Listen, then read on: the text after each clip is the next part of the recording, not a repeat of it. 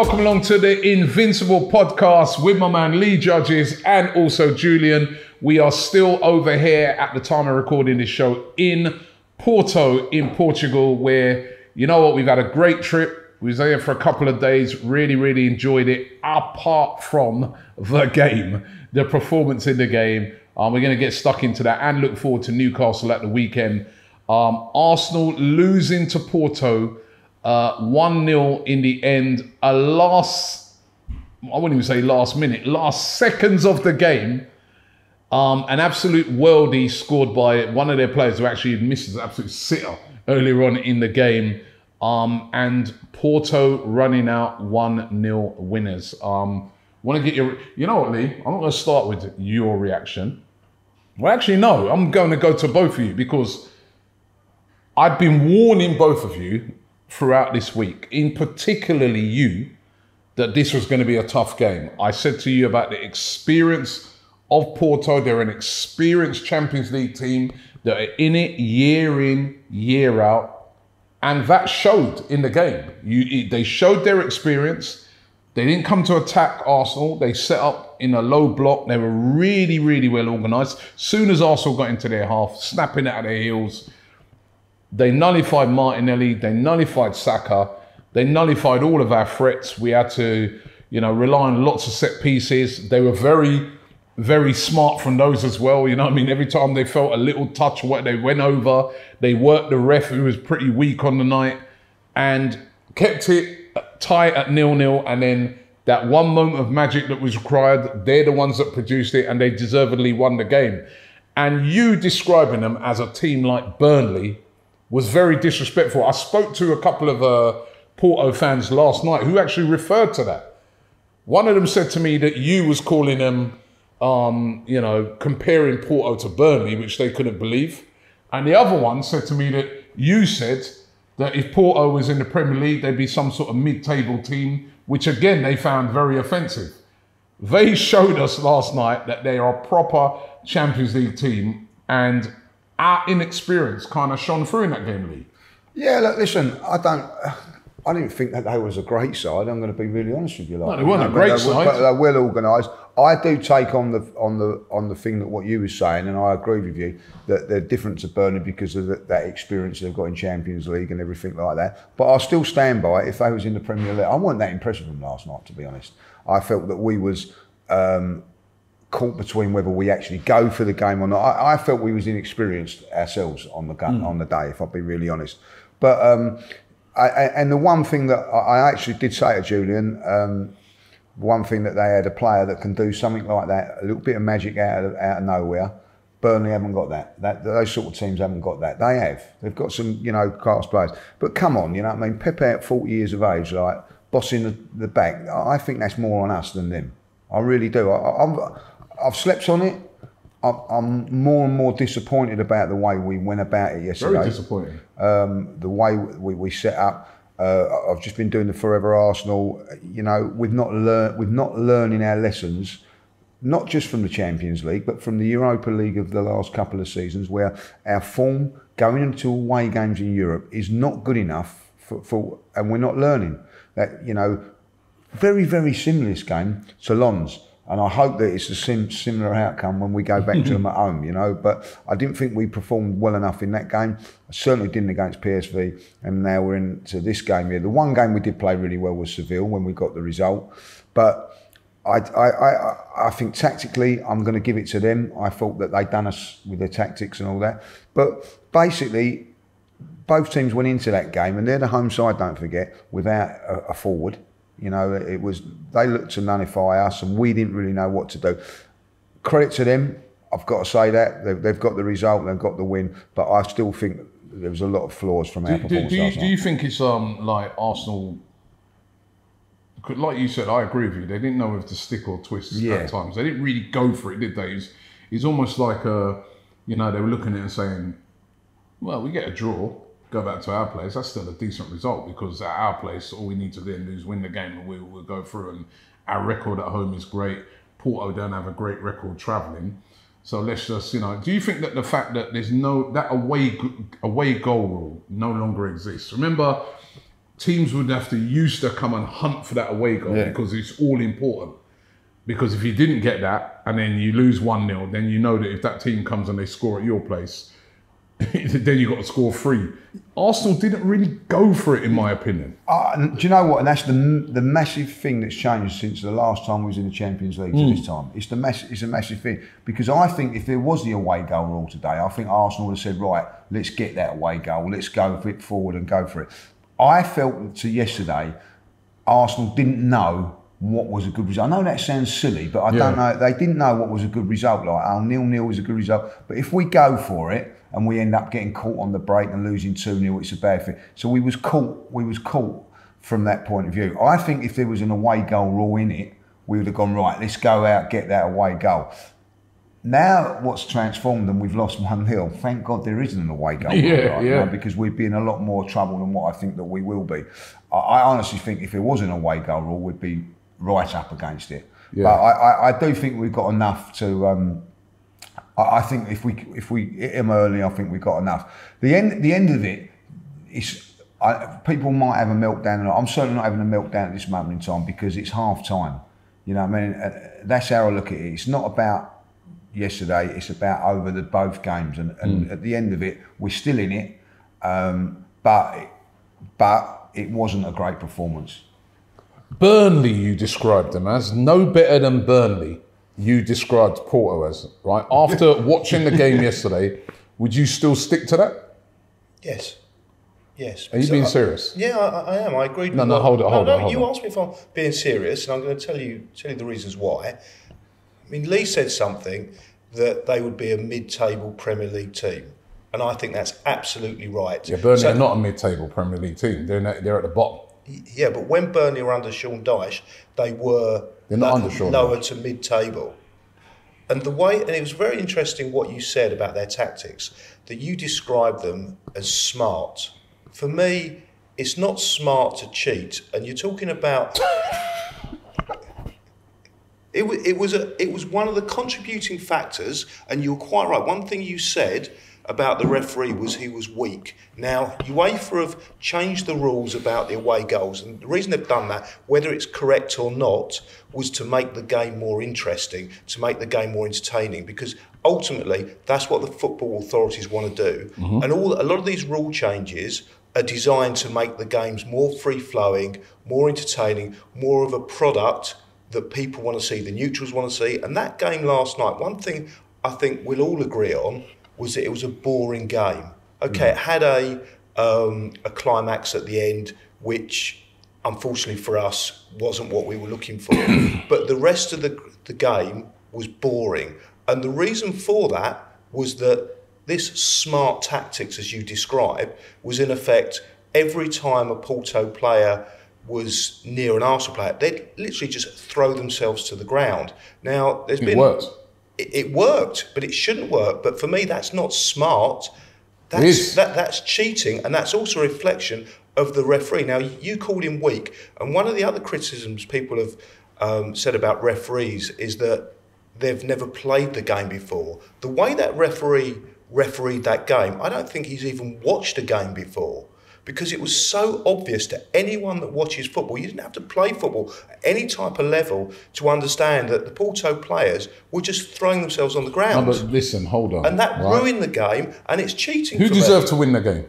None of them. Neither team. No, they deserve to win the game. No, I don't think they did. Because their tactics was, right, what we're going to do, we're just going to stifle Arsenal. We're going to stifle them. We're not going to give them no space, and then we'll try and catch them on the counter-attack. And we will use a little dark arts and that. If we can get away with it, we get away with it. But that's not right. And you know what? If we get a moment, we take it. And those tactics worked. Our tactics didn't work. We, like Lee said, we didn't even know what we were doing half the time. Were we attacking? Are we defending? What we do? We had loads of possession, but we didn't do anything with it. It was meaningless possession. Right? And you cannot describe the team that we saw last night. You cannot compare them with Burnley. They're a million miles better than Burnley. They were tactically astute, right? Yes, you're right. It was a boring game. Yes, they're not I wouldn't say they're one of top tier teams, But they are, what they showed yesterday is the experience that they have in Europe. And when you were there during the day saying, oh, who did they play? Some team called Kosher. And he got that wrong. And he got that wrong as well. Yeah. Some team called this and some team called that, and disrespecting them. And the guys that I met here in Porto, they watched that interview and they were saying, almost like to say, you're disrespecting Porto. You're going to find out. And I told you, we stood outside the stadium the day before. I said, look at this place. It's a big stadium. It's going to be packed. The atmosphere is going to be good. They're going to be up for it. And that guy from Porto said, he goes, ignore what you see in the league. Anytime they play against a big team, especially at home, they step it up. I think they lost 1-0 to Barcelona here. Probably had the exact same tactics, but Barcelona just got a goal. This is what you're going to come up against in Europe. Don't disrespect these teams. Yeah, but I don't just make these opinions up. What I do is I research the form, I look at the injuries, I look at lots of different factors and get it wrong. No, but I don't always get it wrong. And you highlight when I get it wrong, and the majority of the time I get it right. I mean, last week you both said Chelsea do not have a chance against Man City. You just completely dismissed it as if it's a fourth division team playing against some Premier League division team, and you just dismissed Chelsea out of hand. And all I said, and I didn't say Chelsea would definitely win, I said that the Chelsea team has a chance to go to Manchester City and get a result. And I was right. And you were wrong. So you were giving a chance to a mid-table team in England, in Chelsea, right? But you're giving Porto no chance against Arsenal. They're third in their league. Because Chelsea, with the resources that they have, and the players that they're not better than Porto right now. For me, when you put it on paper, and I know it's played differently, Chelsea are a better team than Porto. So you still think that? All right, forget Chelsea for a minute. You still comparing? It's convenient to forget Chelsea. We, you know, they have spent a lot of money, Chelsea, but forget. Yeah, he has a point there. Though. Forget Chelsea. We did dismiss Chelsea. Yeah. I didn't think Chelsea would. And, it wasn't the case. You said there was no chance. Haaland takes his chances. Let's be real. Haaland takes his chances on the day. That'd have been 3-4 right? You said there was no chance. So why are you going to admit you were wrong? Right. I'll admit I was wrong on that. But are you going to admit you're wrong to compare Porto to Burnley? I'm not going to admit that I was wrong to make that comparison because I did it. And I backed it up with the reasons why I said that. But you've got to hold your hand up now. But I hold my hands up, and that something that I still can't get my head around is that how a team that can be so poor, and this isn't a disrespect, this is a fact of the Portuguese league, a 7th tier European league, a team that can be so poor in that, can be, as you say, tactically so astute, smart. In one sense, I will give them credit. The way they played Arsenal was the only way that they could get a result against Arsenal. And they achieved that. Which was using two factors. Number one, I would call it negative tactics, because it's a lot easier to just... They had the better chances as well, Julian, they had 2 chances. How many did we have? We had 0 chances. We had no shots on target. And there's 2 reasons. Well, there's probably a number of reasons why hold we on. lost that game. If somebody, right, if I'm sat in the dressing room, right, and I come up with tactics for the game and I say, right, our job, and all you guys defending, the whole team, our job today is to go out there and nullify Arsenal, right, and try and see if we can either get a draw or we get a 1-0 win and go back to their place and we try the thing. And then I look at the game at the end, when I've sat down the next day and I'm making an assessment of the game, and I see that Arsenal have had no shots on target. Do you think my tactics have been right? To win the game, yes, it was correct. If winning is the only thing, they got their tactics spot on. No, Jimmy, you've got the end of it. You have to look at it and say, right, this is where you fall down a little bit. Like if Porto are going to go, right, let's go and play ours. Let's go gung-ho against them. They're going to get stuck. I don't expect to go gung-ho. So what they've done is they've looked at it. They've looked at it. They haven't cheated yesterday. The ref, they did. Like yesterday. Throwing themselves on the ground. The referee allowed it. Football for years, Julian, like, you know, you've been going to European games, you know experience, that. It's the way that it is. Whether it's right or wrong, it's the way it is. What I look at that game yesterday, and what is the big worry for me, is that other teams will now look at that and go, right, that's how to beat Arsenal. That is how to beat Arsenal. That's how West Ham did. That's how West Ham done it. Not really what West Ham did. In the first game. We had like 20 odd shots on target against them. We didn't get anything yesterday. And the reason I didn't, because these teams look at it and this is why you have to admire Porto. And when I say they're a mid-table team, because at the end of the day, they could not play like that every single game because their fans wouldn't tolerate that. You know, but when they're playing against a big team, it is easier to defend than attack. Let's be honest, it's easier to coach defending more than attacking. That is true. And what they've done was they stifled us and defended, and you have to give them credit for that. I give them credit for the way they stifled us yesterday. I look at that and I think at the end of the day, they're going to play that same tactic at the Emirates. Yep. But the difference being now, Arsenal will know exactly what they've got to do, where they didn't know what they had to do yesterday. And I think that was the fundamental point of it all. Like, we now know what we've got to do in that game. And that's why I still think Arsenal will go through, because I think in that second leg now we know what to do. And thank God for this, not the away goal thing, because then we'd be on tenterhooks. Like if we do slip up and they get a goal. But I'm still confident. Porto don't travel well as well. I'm confident we'll go through, but we still can't take them lightly, even in the second leg. There was a big debate going on about the goal. Lots of mistakes involved in the goal. Declan Rice should have done better. Martinelli should have done better. The goalkeeper, there's been a big debate going on whether he should have saved that goal, David Raya, or not. Lee, I know you're in the camp of he should have saved it. Yeah, listen, I've not really seen the goal too much. I've only seen it on phones at this moment in time. But what I will say, listen, if you're beaten from 30 yards and it's in the top corner, smashed in on that, I can accept it. But when you look at that goal, it's not in the corner. It's halfway down the goal. I think his positioning is could have been better. Now, in his defence, I will say this. We lose the ball where we shouldn't lose the ball, so maybe he's not set the way he should have been. But I'm looking at that, and I've watched it 3 or 4 times. I'm not going to say, oh, it's his fault and all that. I'm saying, looking at it, I feel that he should have saved it. All right, so on the positioning side of it, I mean, I've watched it on the phone as well, probably as many times as you have, and it's still the same goal on the phone. Our eyes might not be the best, but we can still see it. Now, he was 4 yards off his line.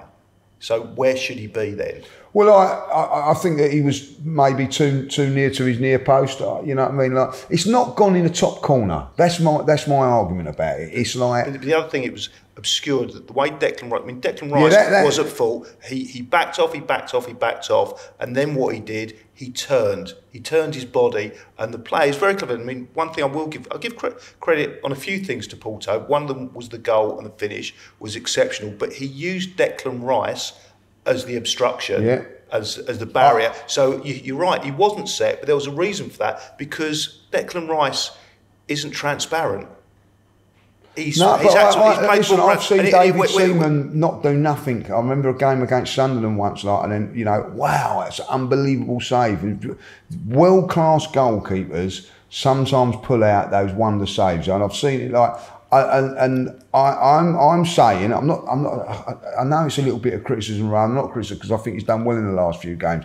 But world-class goalkeepers, I think, save that. Yeah, there is a way to save that, and I know it's going to sound a bit silly, but I know how you can save that ball, and it's risk reward, because what he's done, he's waited to see where the shot's going, and he couldn't get there. Now, the other way to save that ball is to predict where the ball's going before, and you're starting the dive before he actually takes the shot. Now, the risk in that is that you get it wrong, and then you get to look very stupid because it goes the other way. Yeah, listen, when the shot went in, do you know what?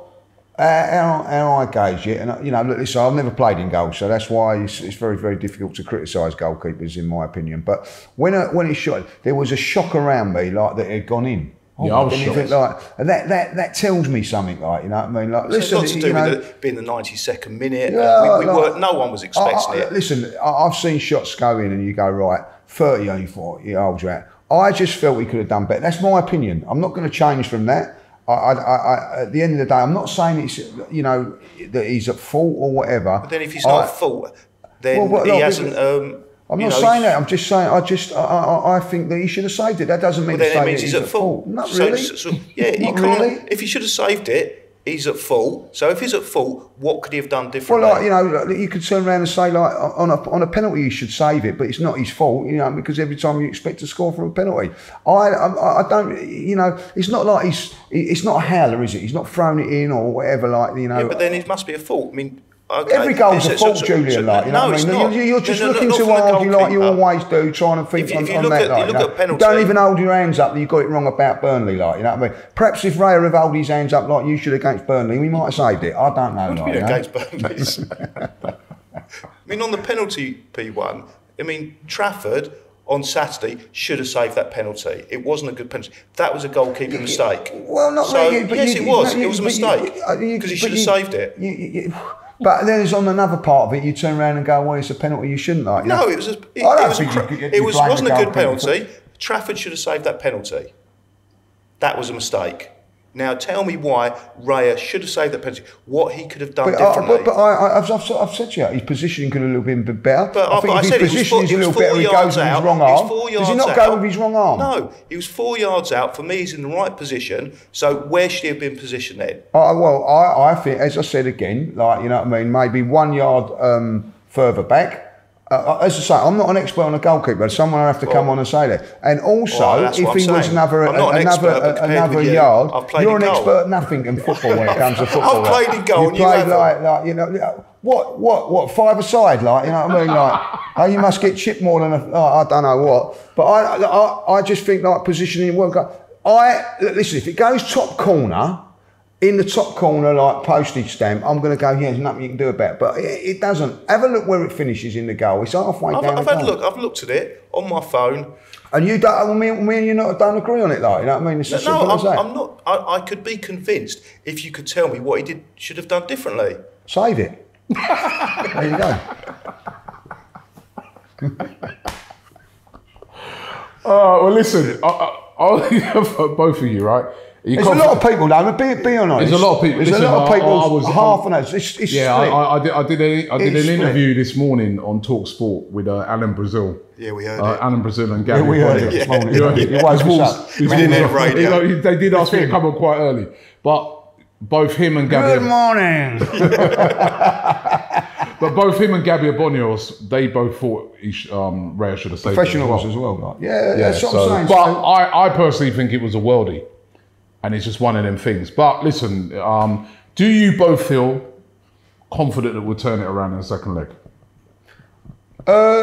Yeah, I do. I'm going to be really honest because I think that on two reasons. We're at the Emirates.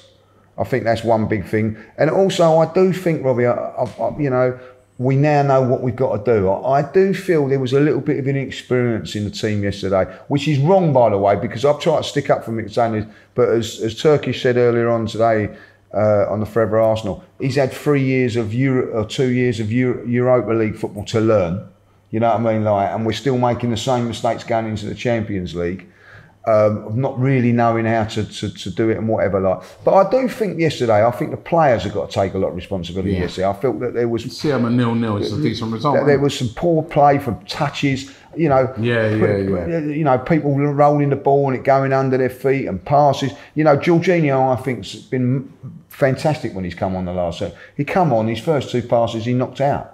I think it was just a little bit of that yesterday. Yeah. But for me, I think we know exactly what we've got to do at the Emirates. And I think from that point of view, that I'll be there. I'll be disappointed if we're not level after 20 minutes. Think turn it around? I think it was a perfect storm last night in their favour. Everything that could have gone wrong did go wrong.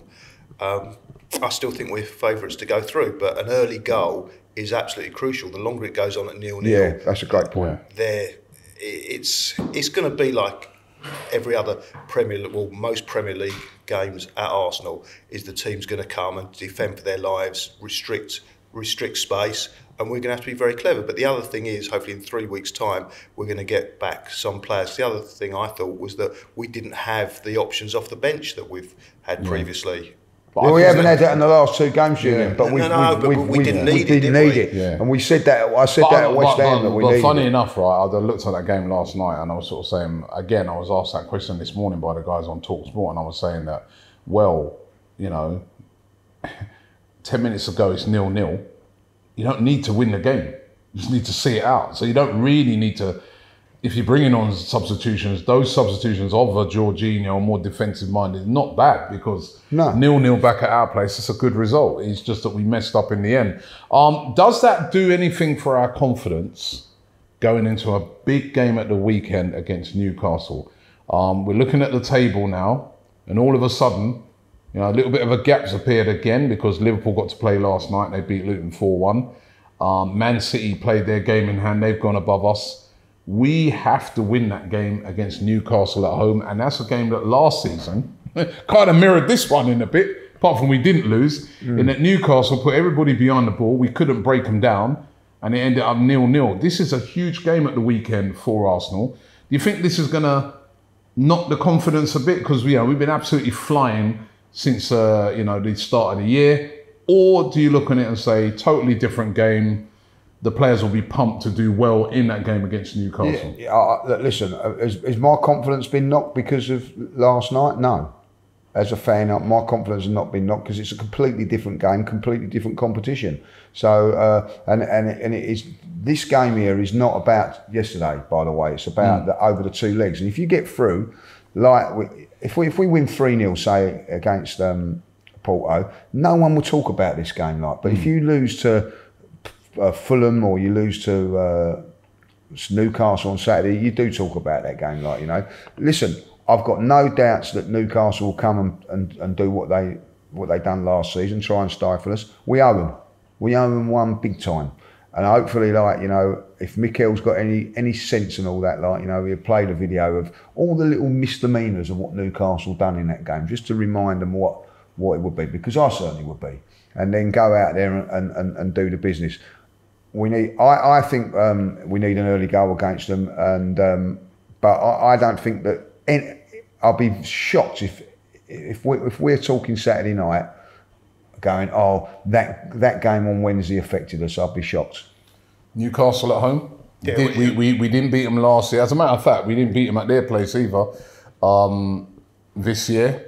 So that's we faced a tough game on Saturday, and we know now in the Premier League all of these games are must-win games, especially when you're playing at home.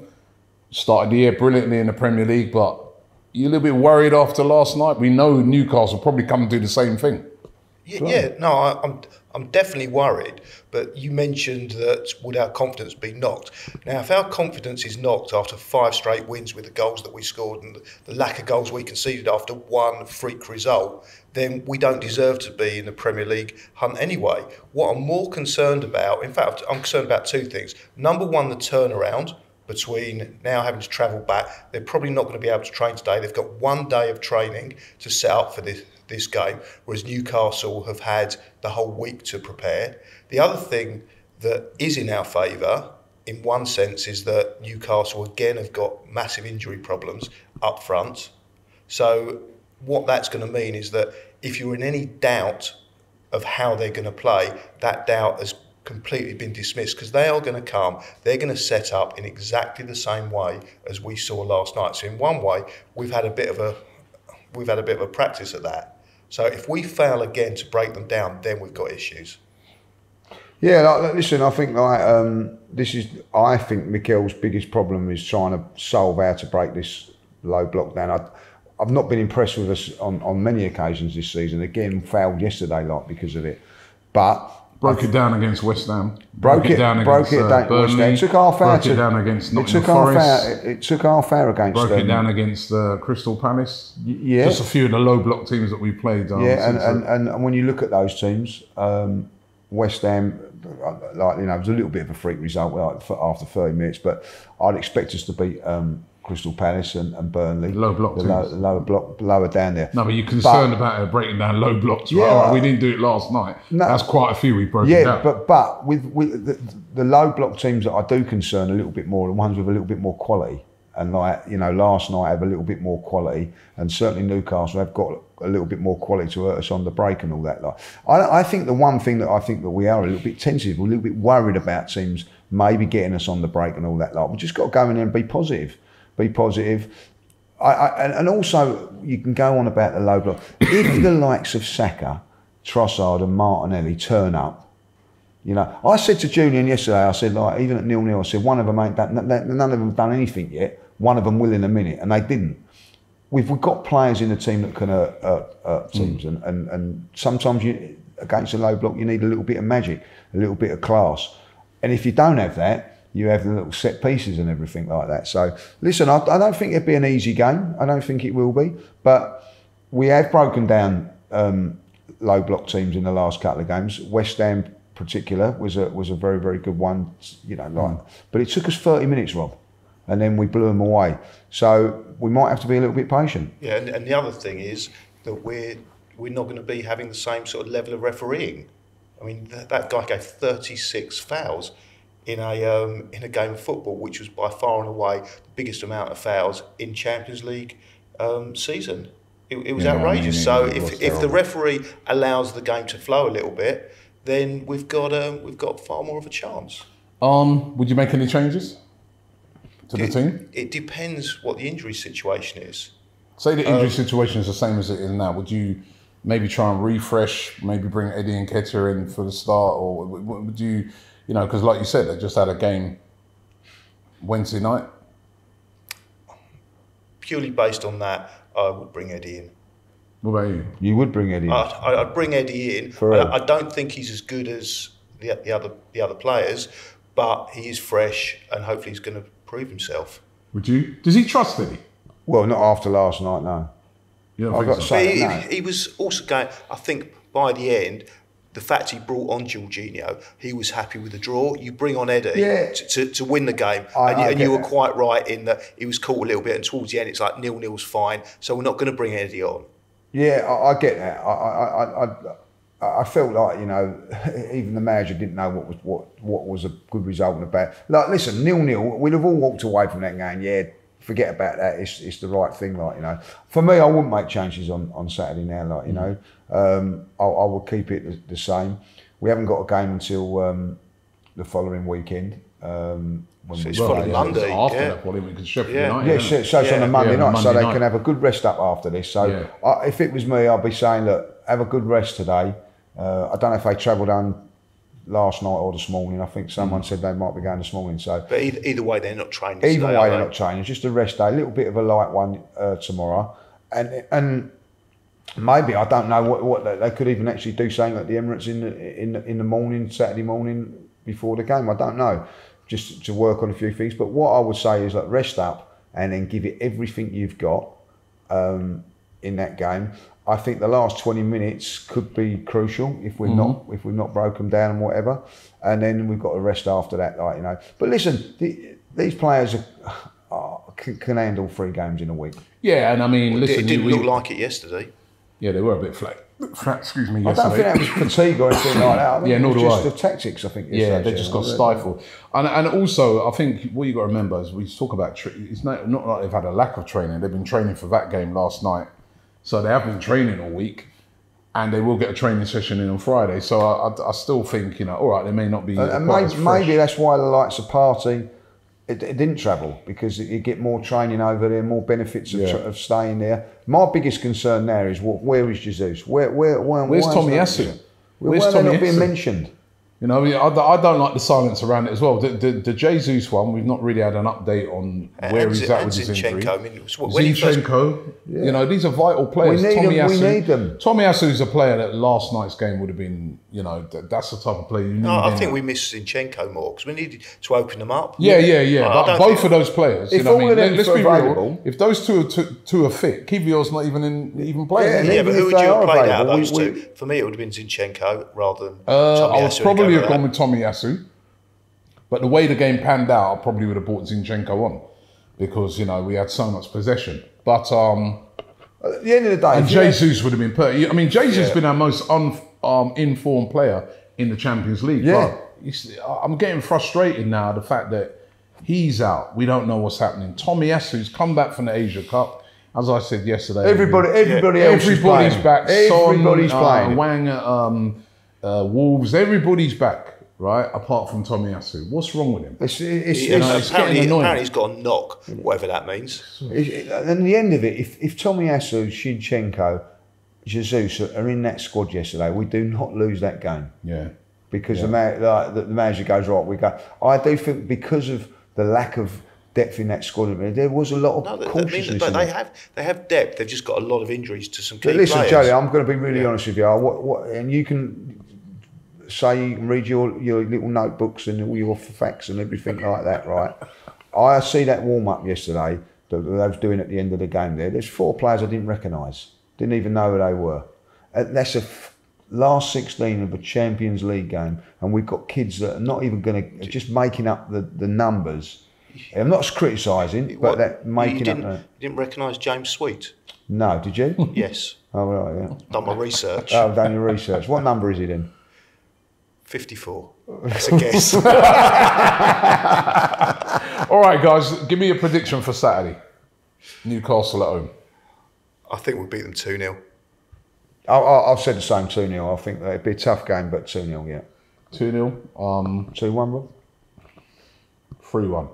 Ooh. 3-1 Arsenal. I think we're going to bounce back, man. I think we have to bounce back. I think we're going to be... I think their pride's a bit hurt after that game. You know what I mean? No shots on target. That's the one, you know what I mean? Yeah. They're going to be looking at it and thinking, no, can't that happen again? And I do think... Well, the one thing Julian said, which is true, right? There's more than one thing I'm not well, there's probably... I don't know. Well, I'm not... In a month. Listen, you can't blame Porto because they were very experienced and wily in what they did. I wouldn't put it down as cheating, but they did work a very poor referee. I think in the Premier League, referees will allow a bit more. You know what I mean? So, you know, set pieces, for instance, they just literally just fell over every time a ball came in, and they, you know. So those weapons will be back in effect for Arsenal, and I'll go for 3-1. I think they'll bounce back. But guys, thank you very much. It's been a really enjoyable trip over here to Porto, apart from the result. Very beautiful city, by the way, isn't it? And look at that, it stopped raining as well. Yeah. Stopped raining. We've been thinking we've been back in England looking at because today the weather is pretty bad. But we're on our way back to the UK. Looking forward to that Newcastle game. Of course, we will be there at the game, all 3 of us. And of course, we're going to be in the studio. We'll be doing our watch along. We'll be doing the starting 11. We'll be able to find out what that's going to be really interesting. Yeah, that'd be interesting to see what that 11 is going to be. And we'll be speaking to fans after the game. So thanks for watching the show. Check out all of the great videos from the game after Porto. A lot of fans had a lot to say about that sort of shock defeat. So make sure you check that out. And we'll be back next week with another Invincible podcast. Thank you, guys. The Invincible podcast. Myself, Robbie, and Lee Judges come together once a week to discuss all things Arsenal. Straight talking, considered discussion, brought to you by the fans of the only club in Football League history to go invincible.